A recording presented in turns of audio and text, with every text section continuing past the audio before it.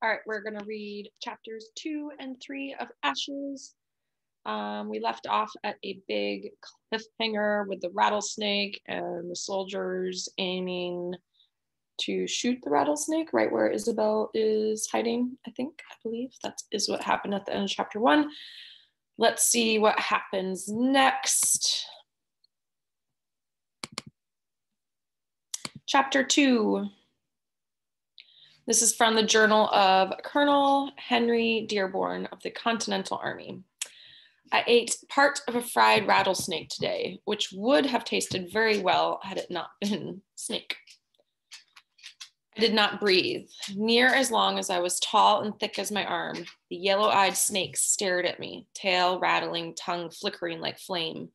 I could, I could not move. There were other noises, other dangers that needed my attention. Shouts, thunder, footsteps, but I couldn't look away from those terrifying eyes. A rattlesnake's bite meant death, or at the very least, the need for amputation before the poison made its way to your heart. The worst place to be bitten was the face, for there was not much point in the amputation of a head. The only saving grace of a rattlesnake was that the creature gave fair warning. The vigorous shaking of the rattle on the end of the tail alerted the victim not to come closer. The way a port city might send a cannonball over the bow of a pirate ship straying too close to shore. It announced that a further advance would be met with swift and fatal punishment. The only thing worse than the rattling of the snake's tail was the moment the tail fell silent, for then the creature would strike. The snake before me slowed the shaking of its tail, but did not stop. The dull sunlight reflected off the dark brown scales, ornamented with diamond-shaped patterns in black and white. If I could move fast enough, there was a small chance I could leap up and away from its reach. But if I did that, the soldiers would seize me in an instant. The snake measured the panic in my face. I saw something, I tell you, one soldier insisted, moving between the trees. Blasted moss flapping in the wind, replied another. Quit acting like a wee bairn afeard of hunts and ghosties. 2 black butterflies, their wings dotted with splashes of sky blue and pumpkin orange, fluttered by. They paused for a moment on the log, their wings opening and closing like bellows, then twirled away. As they departed, the snake lowered its head to the ground and slid under the log. It did not cease rattling its tail until it disappeared from sight. Before I could move away, the sharp report of rifle fire cut through the air. I peered over the log. The guard lay on the ground, clutching his bloody shoulder and screaming. The British were hollering above the cries of their friend, arguing about where the shots had come from as they scrambled for their muskets and cartridge boxes. Heavy boots thudded from the forest behind me, then militiamen in long hunting shirts and dark breeches ran past, skirting both sides of the hollow where I lay. They took up their positions behind the broad trunks of old oaks and ancient pines and knelt to load their weapons. Most carried muskets, but a few possessed the deadly rifles of the mountains. This was warfare in the Carolinas, fierce battles betwixt patriot militia groups and the redcoats who fought alongside local loyalists. Everyone was fighting for freedom, but few could agree on the meaning of the word. Prepare, screamed a redcoat. The militia roared in defiance. Huzzah! Ready! The British snapped their muskets up to their shoulders and pulled back the hammers that held their striking flints. Now, screamed a long-haired man clad in buckskin. The militia stepped out from their trees and fired. The British fired at the exact same moment. The explosion of so many guns sounded like a fierce volley of lightning bolts. The British soldiers dragged the wounded guard off the road and quickly formed a half circle to protect him, while preparing for the next volley. The air filled with shouts, screams, men from both sides being ordered to load, aim, and fire. The woods to both sides of me exploded for a second time. Bullets flew across the road, some headed east, some west, shredding leaves and thudding into tree trunks. Another voice cried out in pain. The screams of the injured guard were weakening. More footsteps ran past me. How many militia were there? How long before one of them found me? Was Curzon captured? Killed? My nose twitched with the metal tang of gunpowder. I didn't dare move, but couldn't stay. A stray bullet spun over my head like an angry hornet. Mayhaps I could back away from the scene, slow, like a hand suddenly covered my mouth, and another gripped my wrist and pinned it to the ground. Curzon threw himself to the dirt next to me. Don't move, he warned. I pushed away his hand, but for once was not inclined to argue. Did they see you? He shook his head. They only have eyes for the redcoats. How many? I whispered. Not sure. The noise of the skirmish changed in tone. The shouting quieted. 2 guns fired, one right after another, but it sounded as if they were farther away. The wounded guard had stopped screaming. We looked at each other, gave a nod, and silently counted to 100, as was our custom in unsure circumstances such as this. By the end of the count, the woods had fallen silent. The gritty fog of gunpowder smoke drifted away. We crawled until we could peek around the opposite ends of the log. In the distance, the militiamen were chasing the British patrol south down on the road. The guard's body lay still by the fire. I did not have enough of a view to see if there were any more wounded lying about, or worse, any militia waiting to shoot at stragglers. Curzon's view must have been blocked too, for he gave his end of the log a small push. The rattlesnake did not take kindly to having its hidey hole disturbed. It coiled in tight loops and raised its head, hissing fiercely, its stiff tail shaking a dire warning. The head bobbed side to side, fangs displayed, its eyes level with Curzon's. He became still as a statue carved from rock.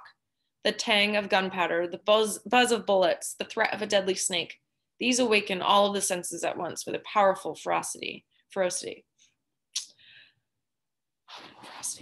I could hear the retreating bootsteps of the men, smell the blood stench of the dead soldier, see the pattern the snake wove in the air as it prepared to kill. I tasted fear. My left hand, out of the snake's sight, felt for the hatchet in my belt. I fumbled with the leather tie that kept it secured, then slowly pulled it free. I shifted closer to Curzon. The snake noticed. It turned its head to me and shook its rattles faster. I gripped the hatchet. Curzon scratched at the fallen pine needles with his fingers, diverting the snake's attention and giving me the advantage. The snake opened its jaws. With all the fury I could muster, I brought the hatchet down onto the serpent, cleaving its head from its body with one blow. I pulled the blade free from the dirt and chopped again and again until at last Curzon grabbed my arm and I stopped, panting. You've killed it 3 times over, he said. I spat on the remains. Snakes vex me. Way to go, Isabel. Chapter 3, Memories of Boston King who fled slavery to join the British Army. I was born in the province of South Carolina, 28 miles from Charlestown. My father was stolen away from Africa when he was young. I was going to kill it, you know. Curzon prodded a bit of chopped snake belly with the toe of his boot. I was going to smash it with a rock. I shrugged. I should have been giddy with delight about my victory over the creature and the fact that our enemies had chased each other away from this place. We had again cheated death and soldiers, but instead of being joyful, I felt weary and strangely out of sorts. You seemed determined to do the killing, Curzon continued, crouching to admire the sharp fangs of the snake. So I let you. You let me. I absently reached to pick up a bit of the snake's body. Curzon stayed my hand. What are you doing? It's dead, I stared at him. We should cook it later, once we find a safe spot. It will rot in this heat before we can cook it, Isabel. We'd both be sickened. He was right, of course. It was a commonsensical notion. The kind of thing a child would know. Why had I not thought of it? He studied me close. Are you feeling addled? I gave my head a small shake, trying to clear the clouds from my brain pan. Nay, just hungry. I'll see if the fire spared us any rabbit, he said. You investigate that stone and figure our course. Soon we're gone from here, the better. We crossed the road, keeping eyes and ears open for the approach of any man or beast. Curzon approached the smoldering cook fire and the body of the dead soldier. I made for the milestone that had been our reason for coming to this place.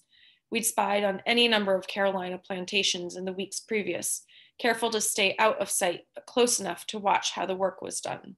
Occasionally, when the circumstances were secure, we visited the cabins of the enslaved people at night, befriended a few folks, and learned of the news of that place and the other plantations nearby.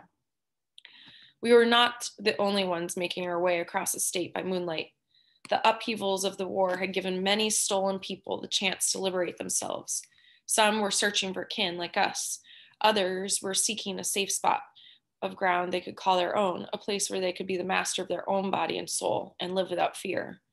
All of us who wandered thus owned only the clothes on our backs. We relied on our wits to keep us fed. We traded information like coin. We shared stories about where clean water could be found, which places promised rest, and which had certain peril.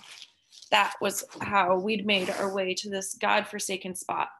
The last woman we'd spoken to before we became lost in the swamp had told me to seek out this very same milestone.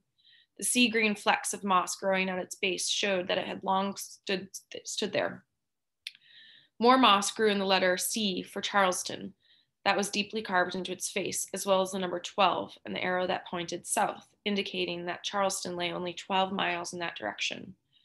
Charleston had been our goal for years because the Locktons owned a fine house there, in addition to the rice plantation called Riverbend and the New York mansion where they'd held my sister and me in slavery. I'd convinced myself that Ruth had been sent to the Charleston house to work in the kitchen. Even though she'd been a sickly child, she was raised to do the heavy work of the scullery and larder.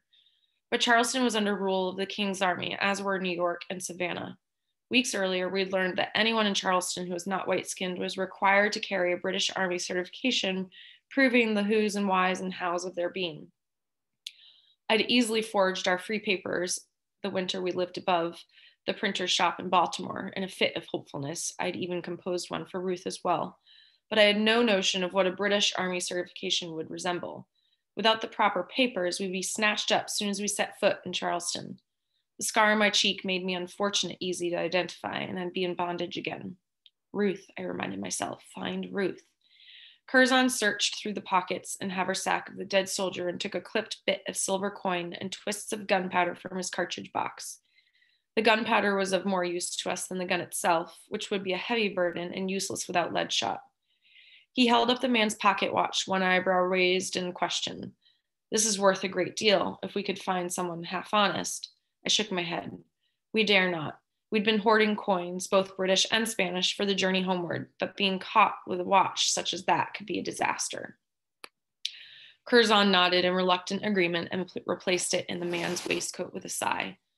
Any rabbit? I asked. Not much, he admitted, but we could boil the bones. I ran my fingertips over the number that told the distance to Charleston. Though it pained me greatly, we had to walk in the opposite direction to Riverbend. It would be much safer to first seek word of Ruth there than in a city controlled by the British. Curzon shouldered his haversack. Which way? The woman said north and northwest from here, I said. If we keep the Cooper River to our right, we ought come upon the place before dawn. All right, we're going to stop there. We'll talk about it in person on Monday for those of you coming back to Starr King. Distance learners, we will talk about it on Monday in our Zoom session. I hope you all have a good weekend, and I will see you on Monday.